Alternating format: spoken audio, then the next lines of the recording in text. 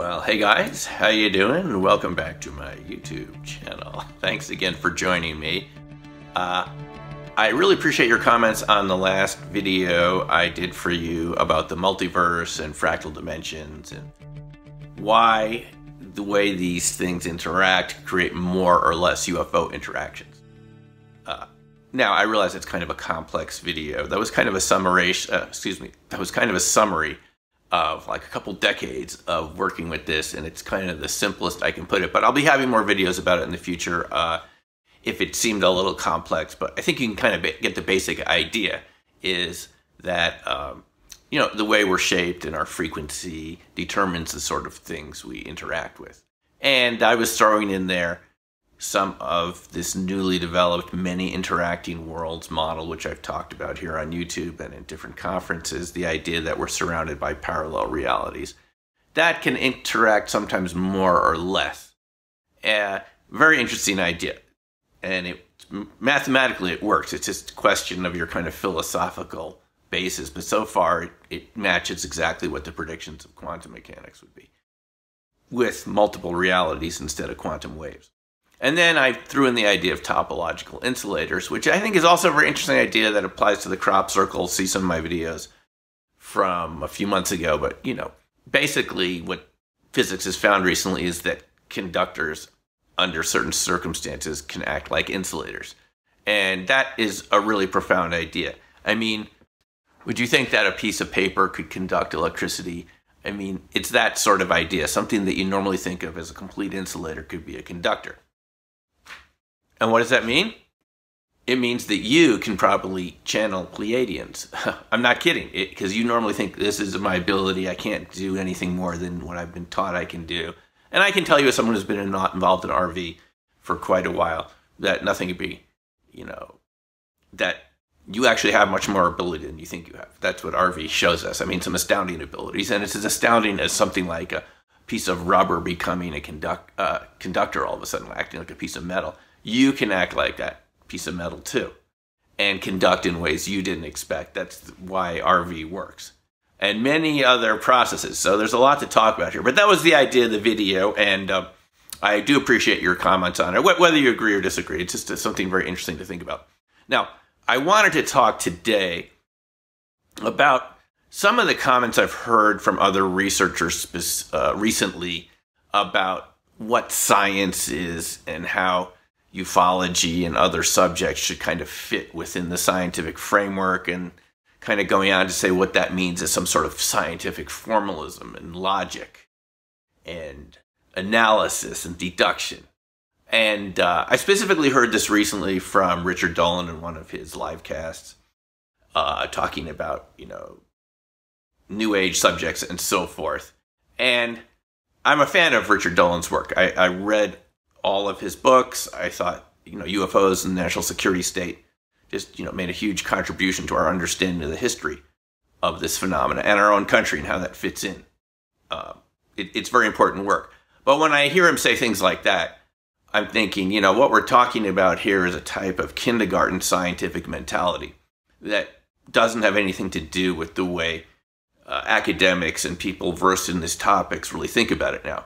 Because if you think that science is just based on logic and analysis and deduction, I mean, nothing could be farther from the truth. That idea that we could formalize scientific inquiry and turn it into kind of a systematic effort whereby we can kind of deduce the correct sense of how the universe really works, that type of logic is kind of even possible, was really it's an idea from about 100 years ago, logical positivism, and it's not really accepted anymore. There was a very famous German mathematician, David Hilbert, and he kind of created this idea of the formal program, that we could kind of create this final mathematical system with a finite set of axioms and principles behind it that would be completely logically consistent. Also echoed the work of Alfred Whitehead and Bertrand Russell, and Principia Mathematica from a little earlier. same sort of idea. But you should be aware that in the 1930s, Kurt Godel, working in Princeton, completely disproved this idea that you can never develop a formal axiomatic system. It was completely, that effort was completely abandoned because Kurt Godel invented what's called the Incompleteness Theorem. The Incompleteness Theorem says that no matter how watertight your logical system is, there are always going to be things that are true that you can't prove. Later, Alan Turing went on to develop this. The famous mathematician that broke the Nazi codes, his group, the Enigma project, to break the Nazi cipher machines. And you might have seen that movie. It's The Imitation Game, all about Alan Turing and his work at Bletchley Park, with the code breakers, starring good old Benedict Cumberbatch. But anyway, the point of this movie is so important. It's that even though things can be logical in a systematic sense, the social and moral systems we're around can also be completely illogical.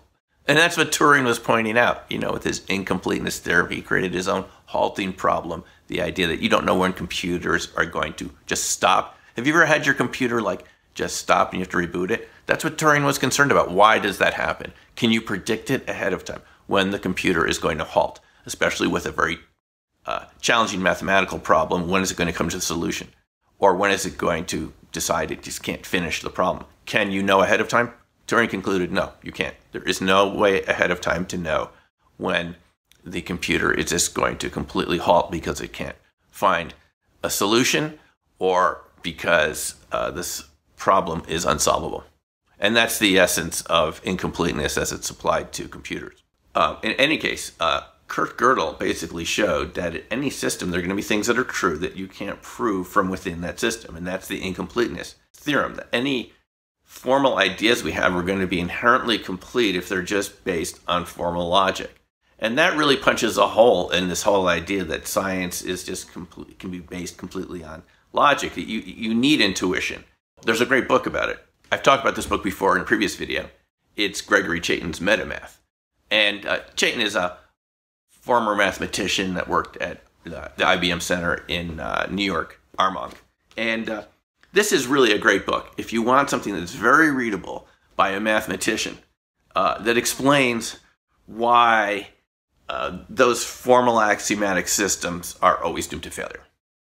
And he really puts it very well. It basically shows us that any sort of system is always going to be coming up against the unknown, coming up against randomness. And there's nothing you can do about it. It's just because our sense of logic is always going to be finite and limited, and the universe is simply much more complex than that.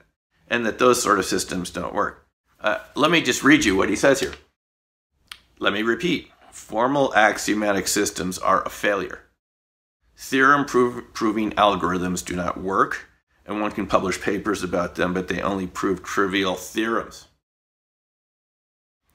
We've seen that in the essence of math resides in creativity, in imagining new concepts, in changing viewpoints, not in mindlessly and mechanically grinding away, deducing all the possible consequences of a fixed set of rules and ideas.